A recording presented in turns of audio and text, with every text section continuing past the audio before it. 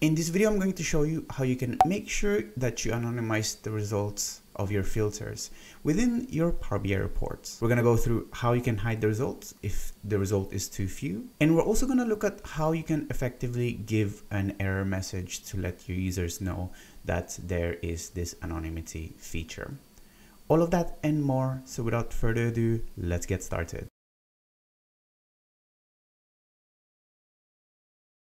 Hi, my name is Fernan and welcome to the Solutions Abroad YouTube channel, where we cover tips, tricks, and best practices when working with Power BI. I upload new videos every week, so make sure you hit that subscribe button and the bell icon to get notified when a new one is out. Keeping your data anonymous is a common requirement that allows your data to be analyzed without compromising, let's say, people's identity. It's commonly seen in survey result reports like employment survey or customer surveys. And while Power BI, being so flexible, comes at a cost of potentially allowing your users to interact with the report and find identities or details if they know which filters to use. So let me show you how they can potentially do that and how we can fix it. So here's a set of data that we're going to use for our demo for today. It's a simple Excel file with 3 sheets. We have a list of employees that we have for our fictional company. We have some details here that we're going to use for filtering purposes like job title, department, or gender.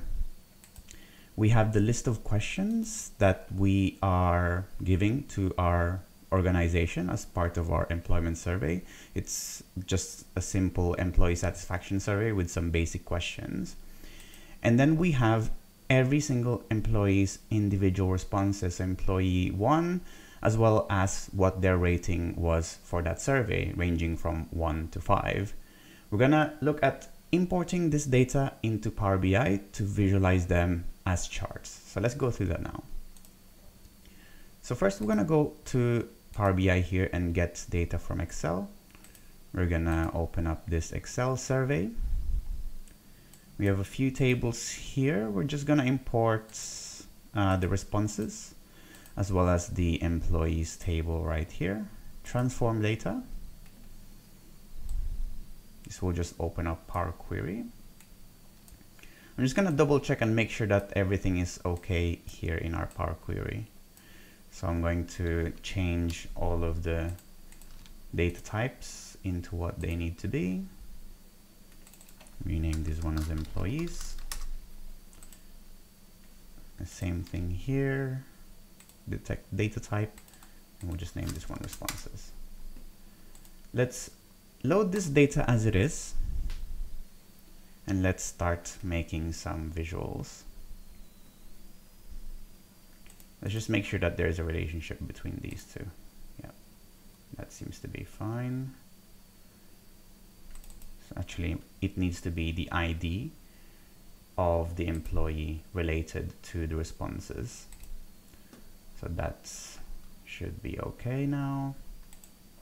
So let's try to visualize these questions into a chart. So we'll take a question.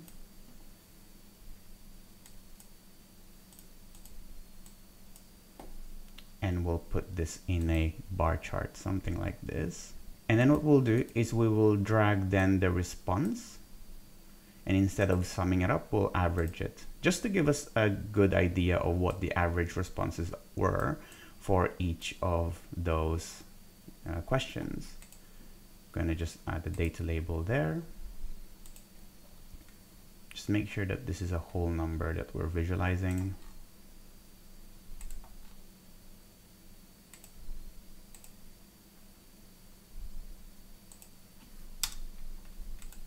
And there you go. So for the whole business, you can see what the average responses were for each of these questions across your whole organization.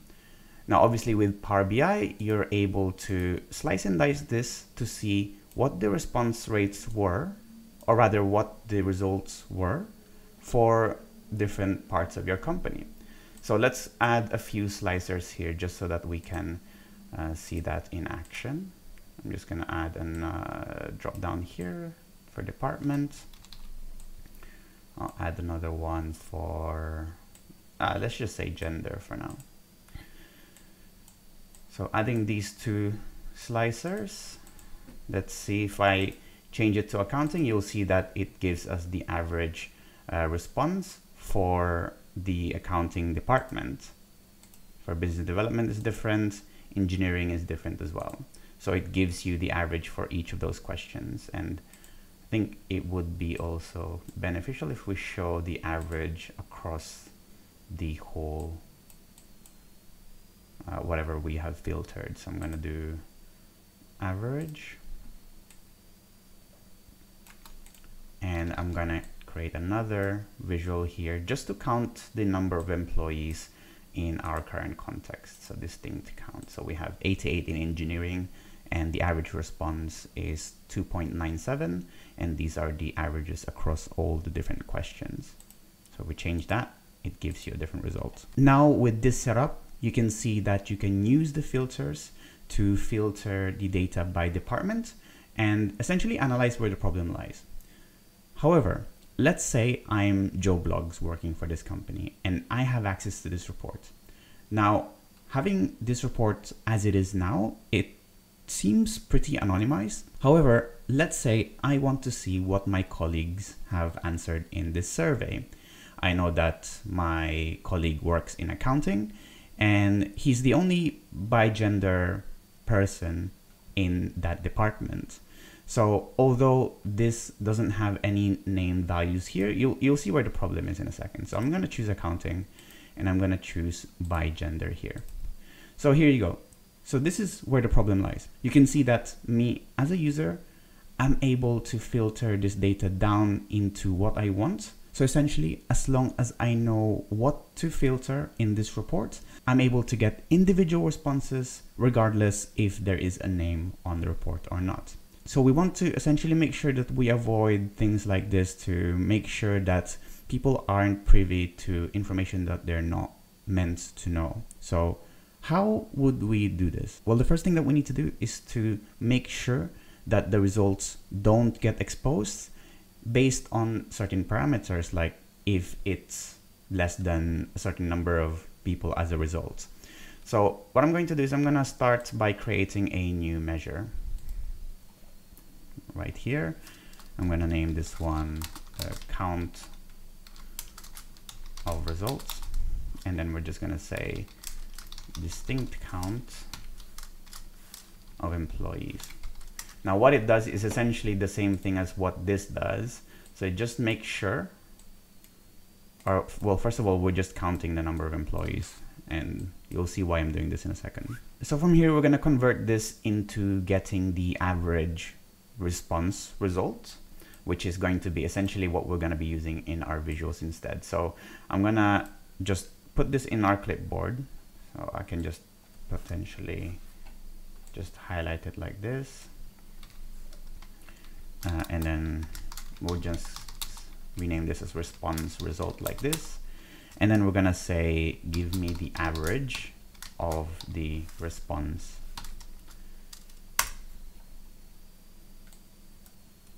So now it gives us a number, which is the same as the average there.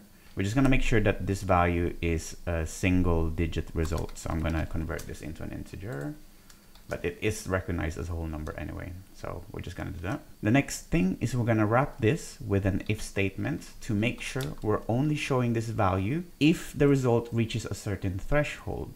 So let's say if there are more than 3 employees within the results, we should show this value. Else, we should show nothing. So I'm going to paste the distinct that we've just done. And I'm going to say if it's greater than 3, do this calculation. Otherwise, I want you to return blank. So what it will do is it will give us a blank like this. Actually, maybe it's better that we show it as like this, as in nothing to show in this value. So as you can see, because we have 1 employee in this filter, there's nothing that's being shown here, even though there is a response that is given. However, if you remove that filter from the gender, now we have more than 3 employees, which allows us to see what the results are. So what we need to make sure now is to apply this or use this measure across all the visuals where we want to have the anonymity feature applied to. So in this case, we're going to replace this one with the response result. And in our bar chart as well, we're going to replace, instead of using the response, we'll use the measure instead, like this. So now what you'll notice is if I go to get by gender once more, you'll see that the charts will show no values. If you want the number of responses dynamic, so for example, you want, instead of 3, you want to be able to determine later what is a good value here, you can hook it up to a parameter and you can adjust it higher or lower based on your preference. But we won't go through that today. When your users get a blank result like this, they'd assume there is no data in that specific area of your report, but that's not always the case. It may be an anonymity feature that you've applied. So instead of nothing, we should try to show something else to let our users know that the filtering doesn't have a problem, but rather it's an anonymity feature that we have created. So we want to create a message to pop up to give that error message. So to start with that message, I'm going to create a new measure. I'm going to name this one error message, and I'm going to say if the response result is equals to blank, error, too few results, please try again. So this is the error message that we want to show them if the response result is below the number of threshold that we've decided. So in this case, less than 3.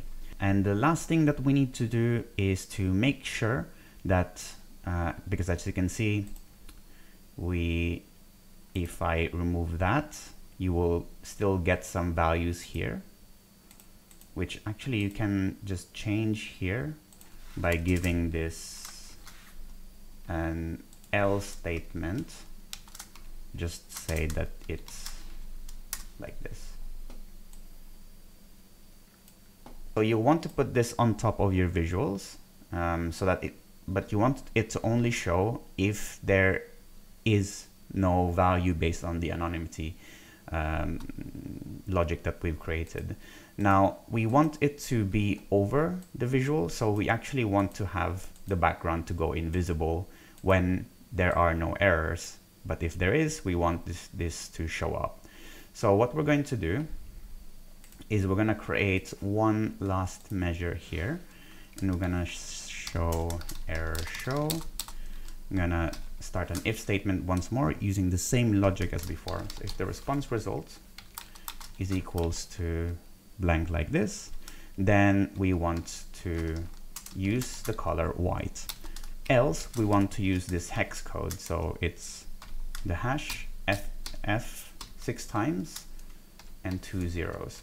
So this is the hexadecimal code for transparent. So this makes sure that when you set this as a conditional formatting for a specific value, it will make that instead of a solid color will be transparent. So you'll see what I mean when I change and go back here. So instead of having white as a background, should be here, we'll click the conditional formatting icon next to it and say we want to base the background on the value in our measure. If you hit OK, and let's just make sure we hide the category label there, and there we go. So it's blank right now because obviously we have more than 3 people in our result, but if we change that, you'll see that you'll get that message. Now you might want to play around with it a little bit, so maybe make it a little bit smaller, or maybe making it red to make it more prominent. And what's great about this is that you can, now that you've made this, you can use this across all of your visuals that use this anonymity measure. So if you want it to be put on top of the card up there, just copy and paste like this. So now when you make filters, There we go. And that's really it for this video. I hope you now know how easy it is to anonymize the results of your filters in your Power BI reports. Thanks for watching. As usual, give this video a like if you found it useful. Give it a dislike if you didn't, so I know to do better for next time. Ask your questions in the comment section box below so I can help you and you can help others. If you like this video, we have a Patreon page where you can support the channel and get exclusive perks like early access, demo files, and credits at the end of these videos. Thanks again for watching and see you in the next one.